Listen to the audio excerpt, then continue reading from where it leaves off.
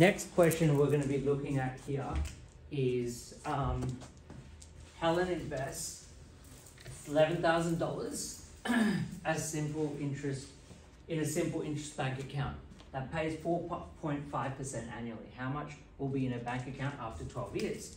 So what do we have? We've got that formula, which was I is equal to PRT over 100. Now we're going to write down what we know. So what's our, how much will it be in her bank account after 12 years? So our rate, R, is 4.5%. Our time is equal to 12 years, okay? And then the principal, which is how much she invests, is going to be $11,000. Okay, principal is how much you invest in this situation. And now we're going to substitute it into this formula. I is equal to 11,000 times 4.5 times 12. And then you divide that by 100. Why do you divide by 100? Because it's coming from the 4.5%. What's 4.5%? 4.5 divided by 100. And that's where you're getting that and you're bringing that together. That will give you your answer when you put that in your calculator. Question number 3. So question number 3, it is a very similar question to question number 2. In this case, it says here, how long does Kim need to invest $10,000 at 2% per annum simple interest in order to produce $1,000 interest? So this question is asking for what? How long? So what's that referring to? Time. So we're going to write down what we know. So we know in this formula is I is equal to PRT over 100. Okay, what do we know? We know the rate is 2%.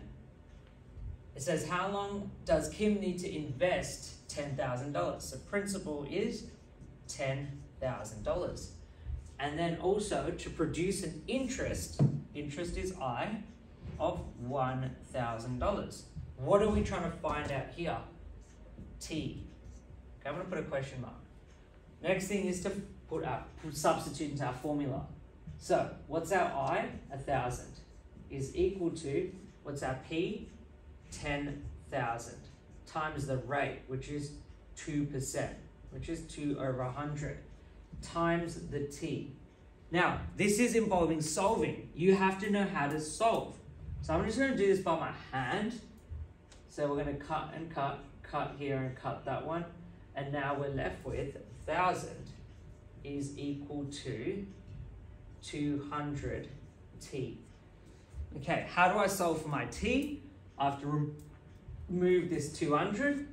And what's the 200 doing to the T? It's timesing. So I got to divide. So cancel. What am I left with? So 10 divided by 2 is going to be equal to 5. So T is equal to 5. And that is what we get as our answer there for this question. So you've got to read the question, write down what we know, the formula, write down what we know. What are we trying to find out? T, which is a question mark. And then we're going to substitute it in there.